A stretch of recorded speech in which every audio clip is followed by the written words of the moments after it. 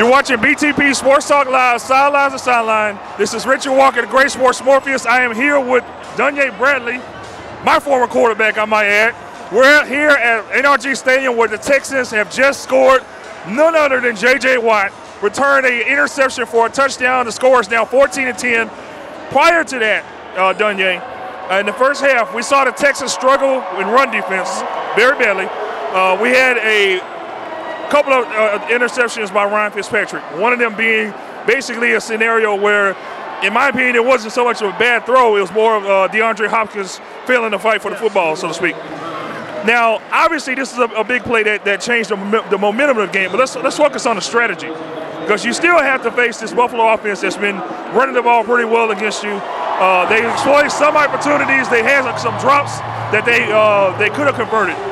So you have some holes in your game right now that you need to plug. So putting you in the coach's seat right now, you're in Bill O'Brien's seat. What type of defensive adjustments would you make based on what you saw in the first half? Pretty much, one problem they have, they need to start making more sure tackles, pursuing more.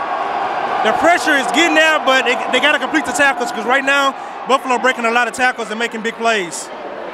Well, one of the plays that Mitch and I were in the press box is, I believe it was 2nd and goal, and we saw literally DJ Swearinger walk into the box and left the slant wide open for that touchdown that Sammy Watt scored.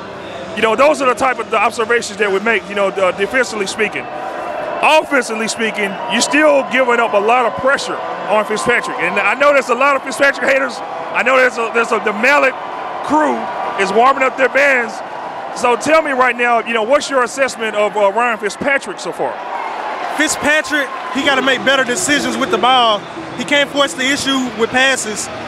They need to get more balance with the run game in order to get the passing game going, because right now, it's inconsistencies. 3 and out, they're not moving the ball well at all. So from Fitzpatrick, he just got to be smarter with the ball, which he normally is.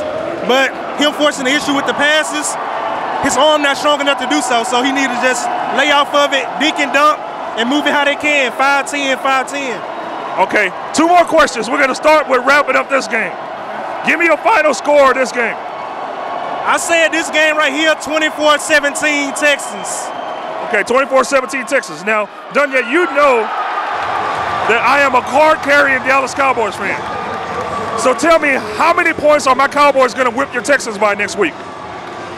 Actually. All right, so we're going to go ahead and wrap up on that note.